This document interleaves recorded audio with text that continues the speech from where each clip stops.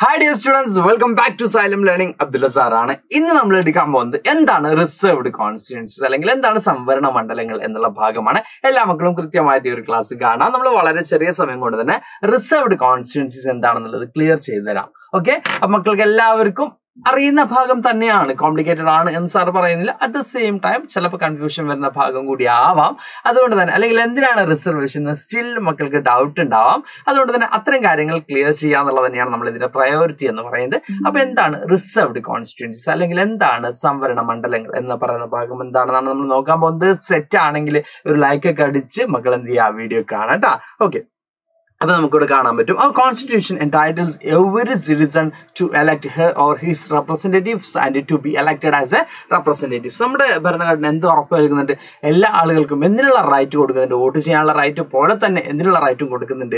Select ചെയ്യപ്പെടാനുള്ള അല്ലെങ്കിൽ representatives ആവാനുള്ള അവകാശം കൂടി. ഈവൻ നമുക്ക് കഴിഞ്ഞ ക്ലാസ്സിൽ സാർ പറഞ്ഞ പോലെ തന്നെ 18 വയസ്സ് പൂർത്തിയാവുന്ന ഒരാൾക്ക് വോട്ട് ചെയ്യാമെന്ന് പറയുന്നത് പോലെ തന്നെ ആ വോട്ടേഴ്സ് ലിസ്റ്റിലുള്ള എല്ലാ ആളുകൾക്കും 21ഉം 25ഉം വയസ്സാകുമ്പോൾ അതത് സെക്ടേഴ്സിലേക്ക് എന്ത് ചെയ്യാൻ പറ്റും? മത്സരിക്കാനുള്ള അവകാശം കൂടി അല്ലേ. 25ആണ് നമ്മൾ അവിടെ ടെക്സ്റ്റ് ബുക്കിൽ മെൻഷൻ ചെയ്തിട്ടുള്ളത്. ലോക്കൽ സെൽഫ് ഗവൺമെന്റിലേക്ക് ഏജിൽ ചെറിയ മാറ്റങ്ങൾ വരുന്നുണ്ട്. എന്നിവ അവിടേക്കൊക്കെ മത്സരിക്കാനുള്ള അവകാശങ്ങൾ കിട്ടുന്നുണ്ട്. അപ്പൊ അത് എല്ലാ ആളുകൾക്കും എന്ത് ചെയ്യണം? ഉറപ്പ് വരുത്തണം. അവരുടെ ജാതിയോ മതമോ അല്ലെങ്കിൽ അവരുടെ ലിംഗമോ ഒന്നും പ്രശ്നമാവരുത്. Irrespective of caste, creed and religion, gender, എല്ലാ ആളുകൾക്കും എന്നുള്ള ഓപ്പർച്യൂണിറ്റീസ് കിട്ടണം. ഇലക്ഷന് മത്സരിക്കാനും റെപ്രസെന്റേറ്റീവ്സ് ആവാനുള്ള റൈറ്റ് കിട്ടണം, അല്ലെങ്കിൽ അവസരങ്ങൾ, ഓപ്പർച്യൂണിറ്റീസ് കിട്ടണം എന്ന് കൃത്യമായി റിയലൈസ് ചെയ്തിരുന്നു. നമ്മുടെ കോൺസ്റ്റിറ്റ്യൂഷൻ മേക്കേഴ്സ് കൃത്യമായി തിരിച്ചറിഞ്ഞിരുന്നു. അതുകൊണ്ട് തന്നെ അവർ ചില കാര്യങ്ങൾ ചെയ്തിട്ടുണ്ട്.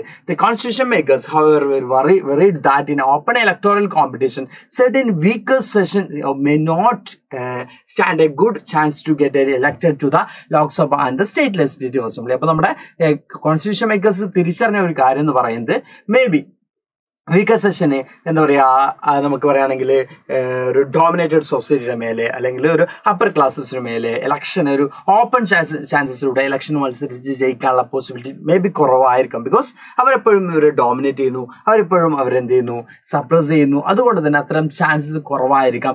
അതുകൊണ്ട് തന്നെ അത് ഒഴിവാക്കാൻ they may not have the required resources, education or contacts to contest and win election against others. അപ്പോൾ അതേഴ്സിന് അഗെയിൻസ്റ്റ് ആയിട്ട് ഇലക്ഷൻ മത്സരിക്കാനുള്ള എഡ്യൂക്കേഷനോ അല്ലെങ്കിൽ അതിനുള്ള കോണ്ടാക്ട്സോ, ബന്ധങ്ങളോ, അല്ലെങ്കിൽ അതിനുള്ള എന്താ പറയുക സോഴ്സസോ, ദാറ്റ് മീൻസ് അതിനുള്ള റിച്ചോ അല്ലെങ്കിൽ അതിനുള്ള സാമ്പത്തികമോ ഒന്നും ആർക്കും ഉണ്ടാവണമെന്നില്ല, ഈ വീക്കർ സെഷൻ ഉണ്ടാവണമെന്നില്ല.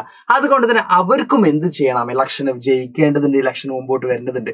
If that happen our parliament അങ്ങനെ സംഭവിക്കുകയാണെങ്കിൽ അവർക്ക് വീക്കർ സെഷൻ എപ്പോഴും മാറി നിൽക്കേണ്ട സിറ്റുവേഷൻ വരാണെങ്കിൽ നമ്മുടെ ഡെമോക്രസി ഫുള്ളായിട്ട് ഡെമോക്രസി ആണെന്ന് പറയാൻ പറ്റില്ല. ബിക്കോസ് ഡെമോക്രസി ആകുമ്പോൾ എല്ലാവർക്കും ഈക്വൽ ഓപ്പർച്യൂണിറ്റീസ് കിട്ടേണ്ടതുണ്ട്. അപ്പോൾ ഇവിടെ നമ്മൾ പറയുന്നത് തന്നെയാണ് നമ്മുടെ ഡെമോക്രസി ഫുള്ളി അല്ലെങ്കിൽ കംപ്ലീറ്റ് ആയിട്ടും ഡെമോക്രസി ആണ് എന്ന് പറയണമെങ്കിൽ, അല്ലെങ്കിൽ ഒരു ഡെമോക്രാറ്റിക് സൊസൈറ്റി ആണ് നമ്മൾ എന്ന് പറയണമെങ്കിൽ എല്ലാ സെഷനിലും പെട്ട ആളുകൾക്കും എന്ത് കിട്ടണം?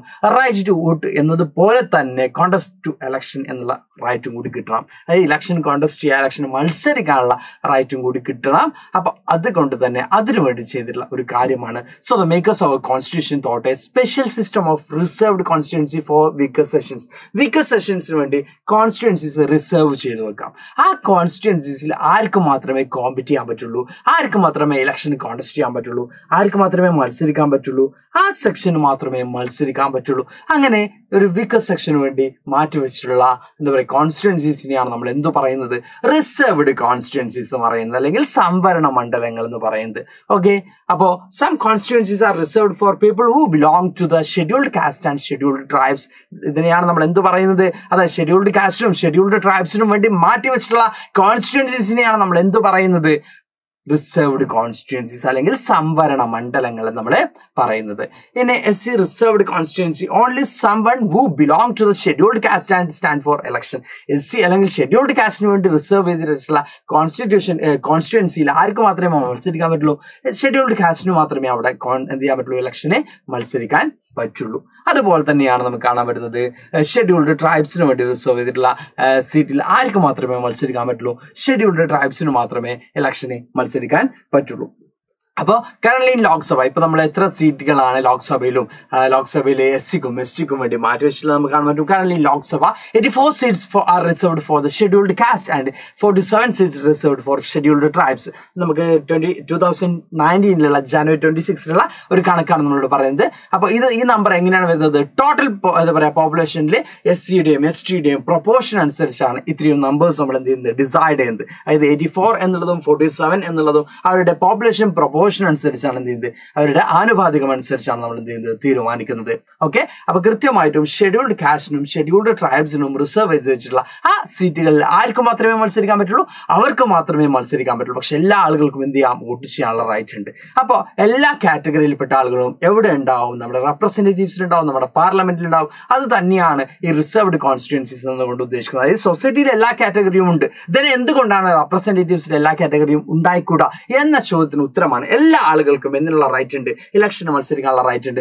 അതുപോലെ തന്നെ ആരെങ്കിലൊക്കെ തഴയപ്പെടാൻ സാധ്യത ഉണ്ടെങ്കിൽ എന്ന് മുൻകൂട്ടി കണ്ടുകൊണ്ടാണ്, അല്ലെങ്കിൽ ഡിപ്രസ്ഡ് ക്ലാസ്സസ് എപ്പോഴും മാറ്റി നിർത്തുന്ന ഒരു സാഹചര്യം ഉണ്ടായിരുന്നു. അത് ഓവർകം ചെയ്യാനാണ് എന്ത് കൊണ്ടുവന്നിട്ടുള്ളത്? റിസർവ്ഡ് കോൺസ്റ്റിറ്റ്യുവൻസീസ് കൊണ്ടുവന്നിട്ടുള്ളത് നമുക്ക് കാണാൻ പറ്റും. ഇവിടെ നമ്മൾ പറയുന്നുണ്ട് reserved seats four Sc and എസ്.ടി do not take away the legitimate share of any other social group. നമ്മളിവിടെ പറയുന്നുണ്ട് എസ്.സിക്കും എസ്.ടിക്കും വേണ്ടി റിസർവ് ചെയ്തിട്ടുള്ള. ഇതുപോലെ തന്നെ നമുക്ക് എന്ത് കാണാൻ പറ്റും? നമ്മുടെ എന്താ പറയാ, ഇത് എക്സ്റ്റെൻഡ് ചെയ്തിട്ടുണ്ട്, മറ്റ് വീക്കർ സെഷനിലേക്ക് കൂടി എക്സ്റ്റെൻഡ് ചെയ്തിട്ടുള്ളതായിട്ട് കാണാൻ പറ്റും. ഇപ്പൊ ലോക്കൽ ബോഡീസിലൊക്കെ നമുക്ക് എന്ത് കാണാൻ പറ്റും? OBSC അല്ലെങ്കിൽ അതർ ബാക്ക്വേർഡ് ക്ലാസ്സസിനും കൂടി എന്ത് ചെയ്തിട്ടുണ്ട്, ഈ ഒരു സീറ്റ്സ് എക്സ്റ്റെൻഡ് ചെയ്തിട്ടുള്ളതായിട്ട് നമുക്ക് കാണാൻ പറ്റും. അപ്പോൾ ഇത്ര കാര്യങ്ങളെ പറയുന്നുള്ളൂ. ഇനി പറയുന്നത് how the proportion of seats reserved various from state to state. ഓരോ സ്റ്റേറ്റിൽ എന്തുണ്ടാവും, ഈ ഒരു പ്രൊപ്പോർഷൻ എന്ന് പറയുന്നത് മാറിക്കൊണ്ടേയിരിക്കും. ബിക്കോസ് എല്ലായിടത്തും ഒരേപോലെയല്ല എന്തുള്ളത് പോപ്പുലേഷൻ, അല്ലെങ്കിൽ നമ്മൾ പറയുന്ന പോപ്പുലേഷൻ പ്രൊപ്പോർഷൻ ഉള്ളത്. അതുകൊണ്ട് തന്നെ അതിൽ ചേഞ്ചസ് ഉണ്ടാവും, വേരിയേഷൻസ് ഉണ്ടാവും എന്നാണ് നമ്മൾ പറയുന്നത്.